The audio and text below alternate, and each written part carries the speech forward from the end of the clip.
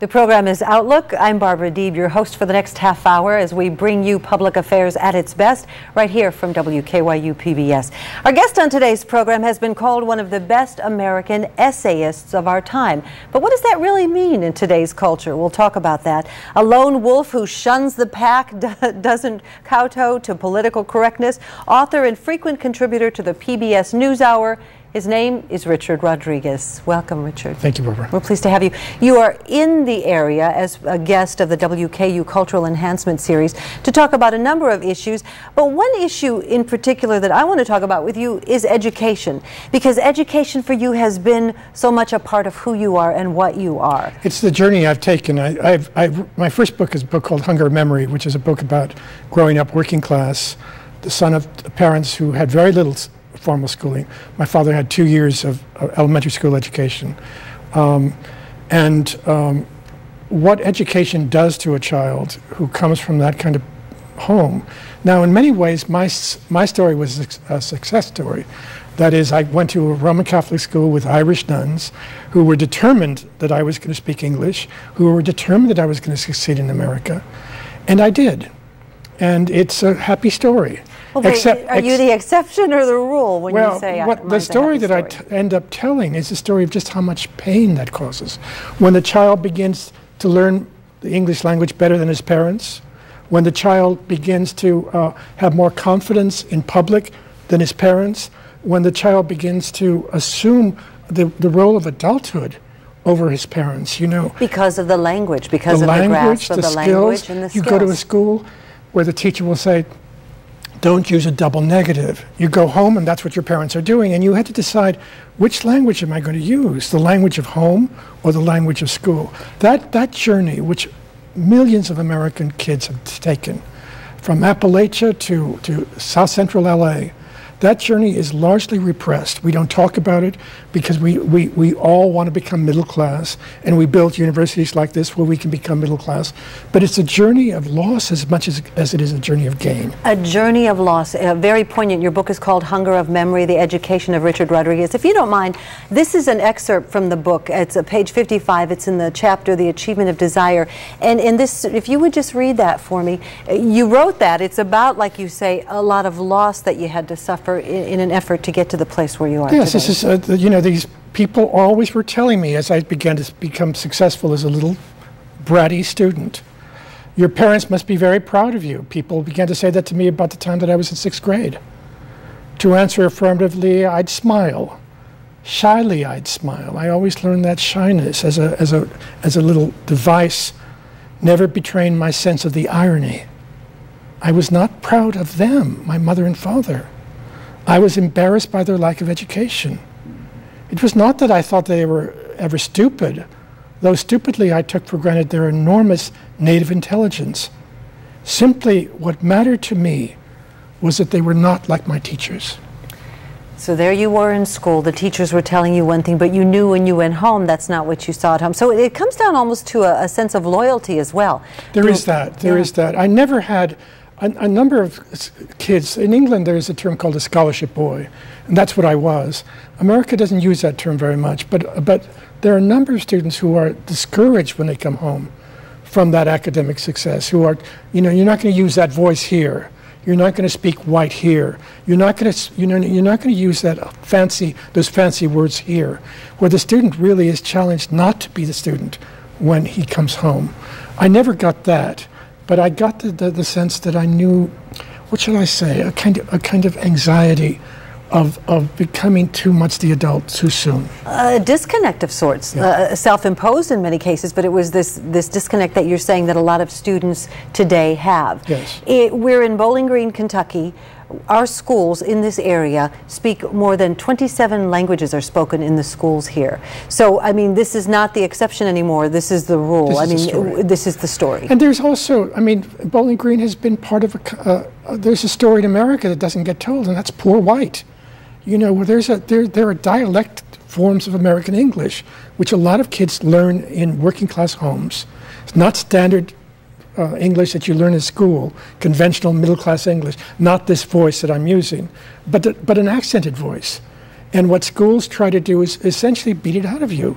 to try to train your voice. Assimilate? That's right, assimilate, become middle class. And to the extent that we are successful with these students, we strip them of their past.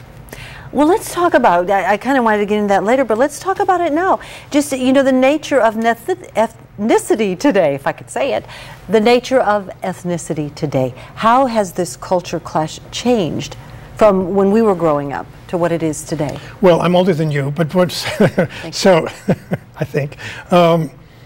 I think it's changed in that there is a sense. Certainly, when I went to school, I went to a white middle class school.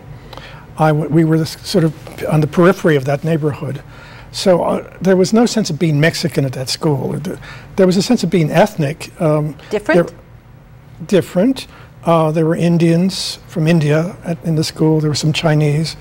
And I sensed my difference with them. But the nuns, the Catholic nuns, were from Ireland, and they were like me in the sense that they were from the outside. They spoke an accented English and so forth. So it wasn't exactly like going to a school now in America where there's a population of people just like you, all Hispanic or all black or all Chinese, as you do in some parts of the country. I rather like the idea of the Bowling Green example of you go to a school where there are people from all over. But I still think that the problem is not simply the diversity of the classroom. It's the home classroom situation, whether the student is encouraged in the home to succeed in the class, and exactly how the student manages the two worlds. So you can't have one without the other. I don't think anything comes. I remember years ago, Dick Cavett was interviewing Katharine Hepburn and asking her, couldn't she have made it as an actress and also been a mother and had children? And she laughed at him. She said, the whole idea that you can have everything in your life is ludicrous, you know. I made certain sacrifices. I really devoted myself as a young student to reading to an appalling degree. I read everything. I read novels and histories. It's, you know, at a very young age, I absorbed this language. I wanted it in my eyes. I wanted to speak it. I wanted to have it. Almost to the point where it became a kind of grotesque, you know. There was something abnormal about the way I was talking, you know, everybody. In 5th grade, there was an assignment to have a book report, and everybody was doing the Babe Ruth story or some baseball novel. And I was reporting on these Gothic 19th century English novels about romance, you know, Wuthering Heights. And people were going like this. Yeah, who is this guy? Nonetheless, you know, after a while, the language became native to me. I stopped speaking Spanish. It's the most curious thing, but I could still understand it. I could still read it, but I couldn't speak it. It was almost as though there was a kind of block that I just couldn't do it anymore. I've met other students who talked that way. D.H. Lawrence was the son of a coal miner in England, and when he starts going to school, he stops speaking his father's broad Derbyshire accent. And you say, well, what do you mean you can't do it anymore? It's not in your, where is it? Where did it go? You can't do it. It's almost as though the words get smothered by something in this momentum of the word coming forth, and he couldn't do it. He writes romantic novels. Lady Chatterley's Lover is a novel about a working class man who speaks broad Derbyshire accent to an upper class woman. They become lovers. Lawrence couldn't do that in his life, and when I read that, I thought, that's me. That's it. Yes. That's it. Fast forward, 1972, you know, here you are, you're a youngster, now you're in college, and suddenly you have this moment, or you have this epiphany of sorts, where you realize that maybe this bilingual education that they are espousing in the schools, maybe that's not such a good idea. No, I don't think, yes, it came that way. But I mean, people did not take too kindly to those words. No, I was the first generation of affirmative action, and suddenly people were rewarding me because I had this relationship to Latin America. I had no relationship to Latin America. But you were smart and you had this relationship. But I didn't even speak Spanish anymore. I mean, so on what basis was I Hispanic anymore? On what basis was I Latino? I knew more about black civil rights history than I do about Mexican history. I used to go listen to Malcolm X when he came to Sacramento. The whole notion that I was Hispanic and that I would be rewarded for that. What was my relationship to as a man to that past? And in what sense should I be rewarded for having brown skin? That's what the crisis was. And the pressure in education was we should teach students to be proud of the fact that they're Lithuanian, that they're Bosnian, that they're Kurds, that they're Mexicans. We should, and insofar as it's possible, we should encourage that sense of themselves as different people, celebrate diversity. I kept reminding people that the word diversity comes from the word divide, etymologically. And that the whole problem with American education is that we didn't teach children that they had a stake in each other's history. I have a stake in the history of African Americans. It is my history. And knowing your place in that big That's picture. right. And it's not simply their history, it is my history. You understand? Okay, so yes, but when you're saying this in 1972, when this push is toward affirmative action, you made a lot of enemies and people, a lot of critics. There's still a lot of schools in the country I cannot come and speak. I'm considered to be, the term is usually neoconservative. I got a call from the Oprah Winfrey Show a few years ago saying that they were going to have a show on self-hating ethnics. People, Norwegians who don't want to be Norwegians, whatever that means. What does that mean? So that having been said, and now we've come fast forward from 1972, here we are in 2010. What have we learned along the way? Well, America is a much more international country than it used to be. We've learned that we are now faced with the problem of what is an American. What is it? Do you teach when you have 28 language groups in a classroom? Do you teach founding fathers? Is it, or do you teach William Faulkner anymore? Or do you look for a Mexican American writer? Do you look for a Lithuanian writer so students will feel connected to that? I always think that part of the problem of education is teaching students to join difference. You're not immediately like me, but in the process of becoming educated, I learn your history. It becomes part of me, you understand? I do, but is assimilation then the goal, or is that a negative? I don't think assimilation's a bad word. I think it's my goal is in some sense to become an American at the deepest level of that is to consider Thomas Jefferson my cultural forefather, to consider the slave owner, the Democrat, the slave owner, my cultural father, to understand that I'm related to that as I am related to slaves. That's the goal. If that's assimilation, then so be it. But there's nothing less than that, it seems to me. Well, you talk a lot about religion, and when we went into the new millennium, you were talking about how that was going to be the critical key. We're going to talk a little bit more as we take a short break here on Outlook, and when we come back, we'll have more with essayist Richard Rodriguez on Outlook. Don't go away.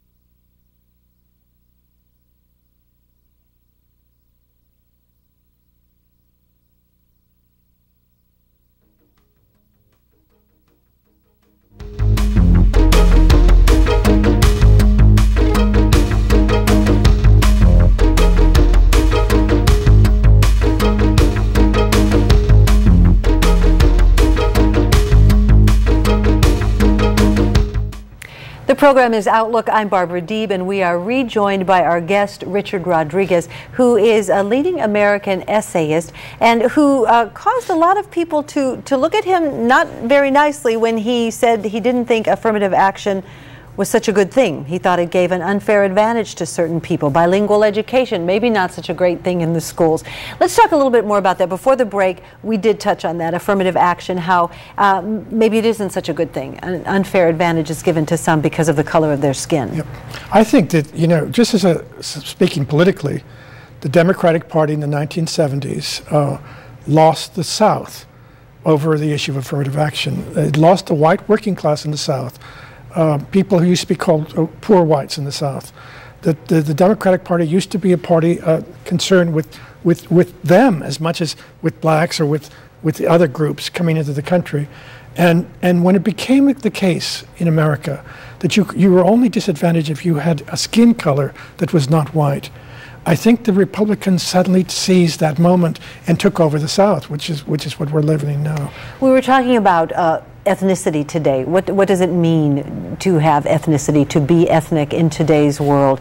And before the break, I was saying to you, we're snobs as Americans. For the most part, we're snobbish in the sense that we don't encourage other languages. We want people to assimilate to our language. Yeah. Well, what we're trying to do as a culture, though, is so complicated to bring these many people together.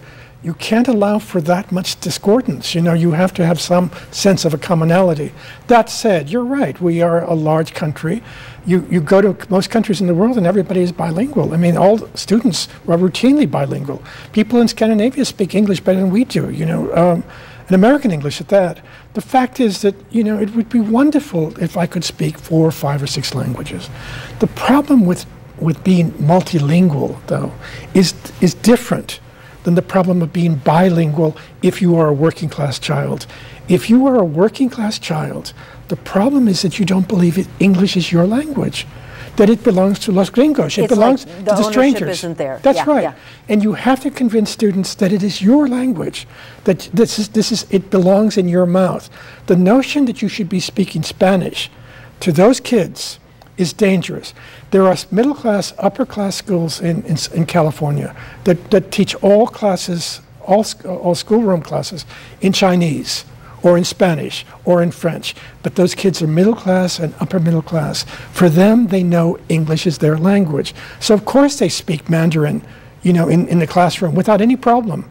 For a group of Hispanic immigrants in Los Angeles to be sent to a classroom and to be told Spanish is the language we are going to teach you in, is to teach them that English is not their language. You understand? I do. And so what you're saying is this buy-in, this ownership is critical to the next step, to moving forward. Absolutely. Okay, so as a system, how do we do that? How do we do that? We're hearing so much about the failings of the public schools. I heard a report today, a saddening report, how in the state of Georgia they're looking at test scores and how they may have been rigged, erased, and changed, and to reflect better test scores than we're actually had. So, you know, we're doing a disservice to the students in the classroom, but how do we get a grasp of that? I mean, this is a huge issue. Well, I think you teach students not that you're becoming an Englishman by learning American English, but because what you're doing is you're becoming an American by speaking this language, and that the language it keeps growing. You know, you and I are descendants of immigrants, and that what immigrants did to this culture is they brought language to it. There are Italian words, there is Yiddish in the language, there is Spanish in the language. You know, Arnold Schwarzenegger, our great Austrian governor in California, the great bodybuilder himself, is most famous for having said, "Hasta la vista, baby." I mean, that everybody understands that sentence is already an indication that Spanish now is in the American tongue. You teach students that you bring something to the language, not simply that the language changes you. But you know, you also touched on something that I thought was fascinating. The generation that you are has a big impact on how you accept this. In other words, if you're a second-generation American, if you're a first-generation American, very different the way you accept language and being an American. Yes. On the other hand, I mean, one of the things that young people are learning in America at a university like this, somebody told me that 7 or 8 years ago there was nothing like this ethnic and linguistic variety on campus. Now there are students here for whom this will be the normal. This is what America is. To see Kurdish students, to see Pakistani students, to see Chinese students, to see Mexican students. This new generation is going to see things quite differently in America. Not only this new generation, but in addition, this is the post 9/11 generation. That's right. Talk a little bit about that, because it will never be the same. No, I don't think it'll be the same. I think that for me, September 11th was this enormous catastrophe that was also eye-opening in the sense that I didn't know anything about Islam. I know something about it, but little about it. And here were these men, these terrorists, driving these 757s into the World Trade Center, praising Allah. And I thought to myself, I need to know what this is, and especially since, as a Christian, I'm related to Muslims. We are all Abrahamic religions. We all consider Abraham to be the father of our religion. The Jews do, the Christians do, and the Muslims do. We are kin at some level. The Virgin Mary occurs more often in the Quran than she does in the Bible. And I knew nothing about them. So I began, after September 11th, to draw closer to Islam. I have been working in the Middle East, thanks to the BBC and National Geographic, wandering around, looking at caves, looking at the desert. I have a Palestinian driver. But wait, in search of what? In search of a better understanding? I'm in search of the desert. I'm in search of the relationship of these religions to the desert. We think of, we don't think of our Christianity as a desert religion, but it comes out of the desert. The desert God who appears to Abraham and to Moses is a desert God. It's not in the forest, it's not in the seashore, it's in the desert. These are desert religions. What does that tell us about these religions? What does that tell us? What is the place? The importance of water, the importance of tribalism. You do not go to the desert by yourself. Jesus does. Abraham does at different times. Moses does. Muhammad does. But generally, the desert is a dangerous place to be by yourself.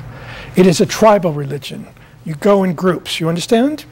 And with the tribe, there are chiefs.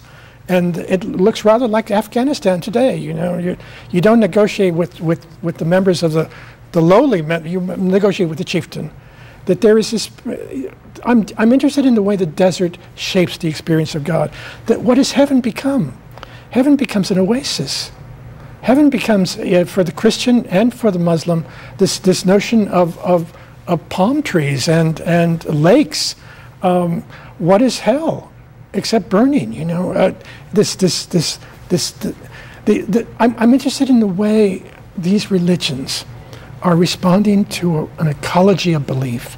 An ecology of belief, which then takes us back to the question that brought us to this place, which was about the changing face of students today, to the individual, and who has, for a lot of purposes, no understanding of Islam or of these people.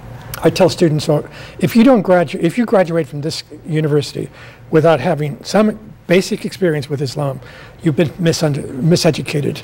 If you graduate now without being able to distinguish a Sikh from a Muslim, someone who wears a turban from a Muslim, you've been miseducated. If you don't know some basic information about what Buddhists are, you've been miseducated. To just sort of wonder, well, I'm sort of a Christian, and I sort of believe in Christmas, and I like Christmas trees, and I like the Dalai Lama. I like that. That's not an education. You better know what the world is right now. There are people of your age, 17, 18 years old. I meet them in London, who are angry and who talk about religious jihad. And you better know when you're on the subway with them what their anger is, for your own sake. You understand? For my own sake or for my own safety? For both. For both. I do a lot of interviewing now in London. I'm living there part of the time in a neighborhood called Brixton, where there are a lot of angry immigrant kids. And when I'm on the subway on Saturday night after the theater, say, the tube is packed. And I think about those kids all the time. Their anger, their violence. And it's an ethnic mix. Oh, in yes. Brixton. I went to, when the students were rioting in Paris a couple of years ago, I went immediately to Paris to talk to them, North Africans, Arabs. Why are you so angry? You know what they were burning? They were burning automobiles. Doesn't that interest you? Yes. They were burning mobility, the idea. And what gets torn down in New York but a World Trade Center? Everybody speaks in metaphors and in symbols. Listen to them. And we'll leave it on that note. Everyone speaks in metaphors and symbols. Yes. Listen. Listen. What do you have yet to accomplish? I'm not brave. I wanted to be brave in my life, and I just wasn't brave. And I'm learning it in late middle age, and it's ridiculous. It's ridiculous to be brave.